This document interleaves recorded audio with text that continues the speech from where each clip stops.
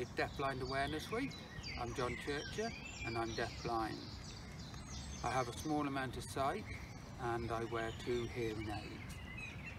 My deafblindness affects me in my daily life by just small things like making sure I have the same colour socks on, whether my clothes are clean. Also affects me when I'm out shopping. I need help and assistance reading the labels, making sure I have the right item that I'm looking for. But I don't let my deafblindness stop me going out there and having adventures. I was on the GB Power climbing team for 7 years.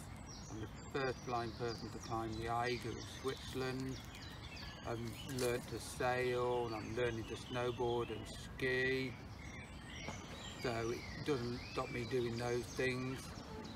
The way that you can help with somebody who's deafblind is just look out and see if their cane has red and white stripes on it, or like on my guide dog Daisy here, or to help me out, she has red and white checkers on. That would be a real great help. And just be a bit more patient if you come across somebody who is deafblind. They might not always hear you the first time, and I might not always hear you. So that's what we ask for, just be a bit patient. And if you could like and share this video, that would be great.